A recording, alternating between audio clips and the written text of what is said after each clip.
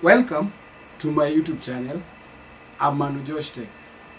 Today I want to show you how to solve the problem of the voice breakdown of the WhatsApp.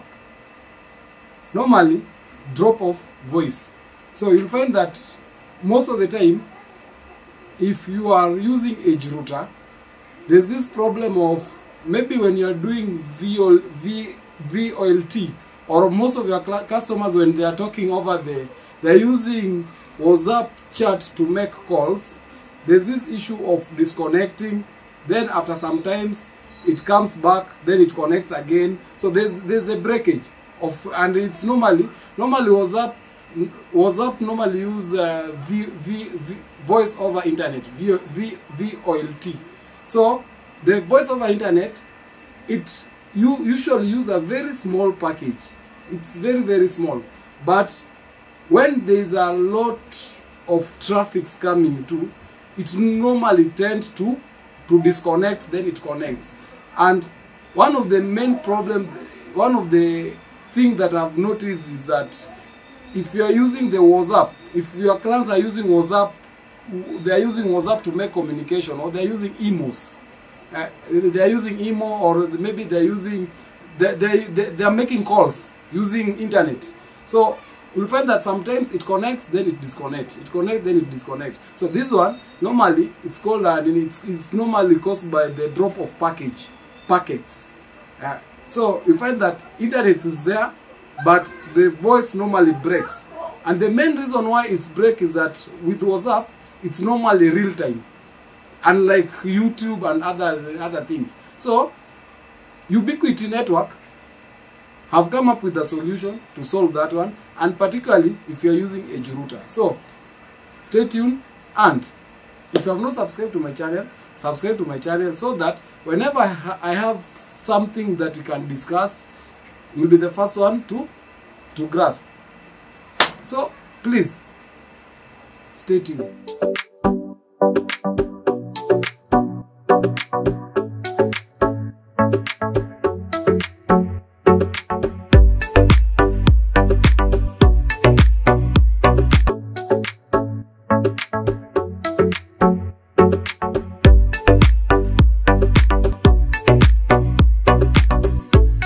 For you to solve this problem, first and foremost, you must be having an EDGEROUTER.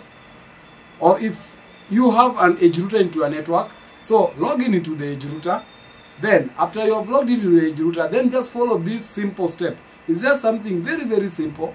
Then just follow it and see how you can allocate packets to the VOLT, the voice over internet.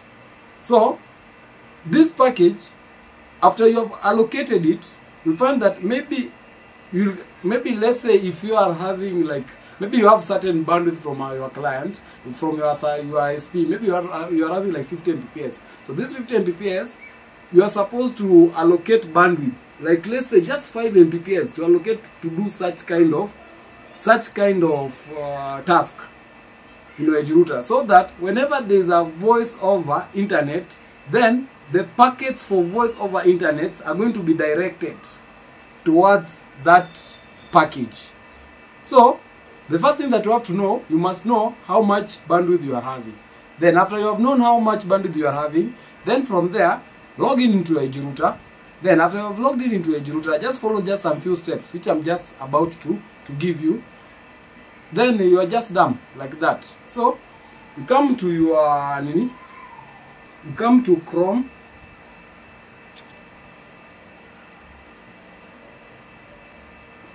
You type the IP of the EDGEROUTER, your IP of the EDGEROUTER, and if you don't know how to configure EDGEROUTER, there are steps which I gave in my previous video, so you can just look at the link below and see how to configure EDGEROUTER. So first you have to know what is EDGEROUTER, how to configure it, so that you can come to this step which I'm yet about to show you. So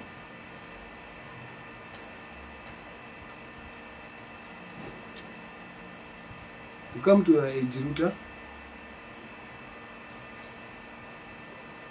you type the password,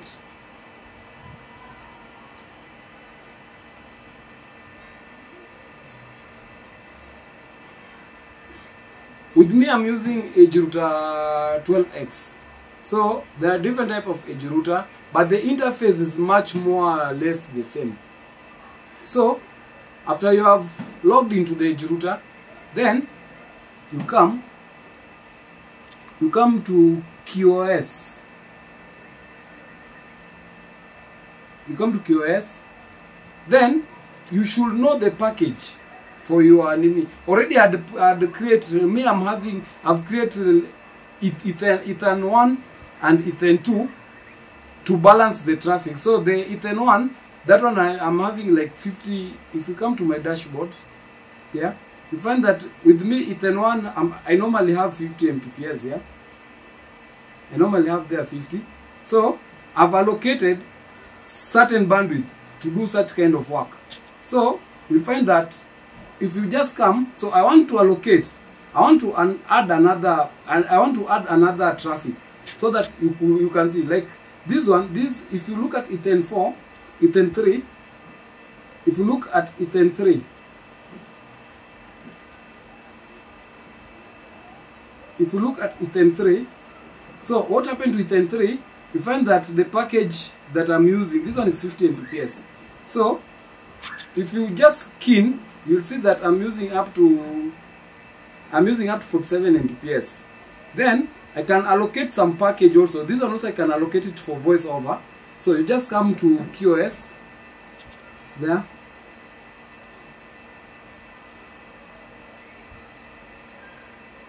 You come to QoS, then you add a policy. So it's Ether 3. So I just add a smart queue.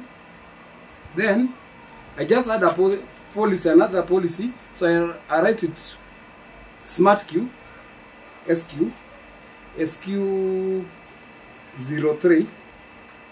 Then I check at my interface. My interface is Ether 3, like that. Then I give it a rate. So you have to know how much package you are having in terms of upload and download. So my upload with the through port number 3 is 50. That is the maximum I can get from that port. So that one is 50 upload, 50 download. So you just have to put 50-50. So if you happen to run the speed test for that port, you will find that the maximum speed test, if you happen to get it, you will get that the maximum package it can go through that port is not supposed to be over 50 Mbps. So it will be like, it will be either 45 or 40, something like that. 45 is around 45. The packages are going to drop. So that package that has dropped, that one normally, that one is just put, it is an idle. It has just put in an idle state such that in case there's a voice over internet, then it's going to use that package that you have left behind. So if maybe your people are downloading some things, they are going to use up to 45 Mbps. Then the remaining 5, it's for just that job. It's just their package is just remaining for in case of any voiceover, or maybe somebody has sent and you know the advantage is that if you allow this type of queues, is that in case somebody sends something, there's a package which has been sent through a WhatsApp, then instead of delaying, it will just go automatically because there's that 5 Mbps. And normally the voiceover, it doesn't consume a lot of internet, but it's a real time. So there must be a flow of that internet.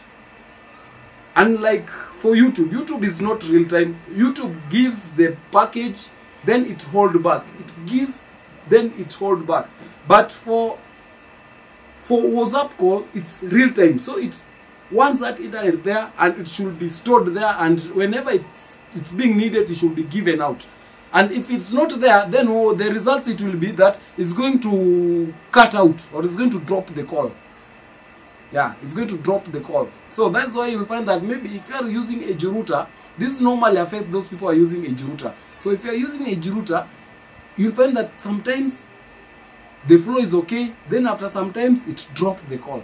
Then connects, then disconnect. So you'll find that you have not allocated bandwidth for that kind of job. So it's like the EDGEROUTER is trying to look for that bandwidth. So it's going to take some bandwidth from somewhere. So when it's looking for the bandwidth, and maybe that bandwidth is already in use, so it has to wait first. Then when it's still waiting, then the call already is dropped. So it's better you allocate some bandwidth for that. So let us continue. So you apply. Okay, so I've allocated smart. So like with me, I've given 3 links. I had given 2, so I've added another one. But the goodness is that also you can remove. You can remove if you don't need it. So it's still applying. Already successfully applying. So I've added SQ1, that's a policy for Ethernet 1. So I've allocated. So you'll find that the one is 50, then I'm having 100 and also 50. So that one is a total of 200 Mbps. So with this 200 Mbps, you'll find that in case there's a traffic, I'm going to consume like 170. Then the remaining 30 Mbps is normally allocated for that job. So if you have not done this simple trick in your edge router, work it out and let me know. Otherwise, please, if you have not subscribed to my channel, subscribe, because I have a lot of things which we need to share together. So, thumb up.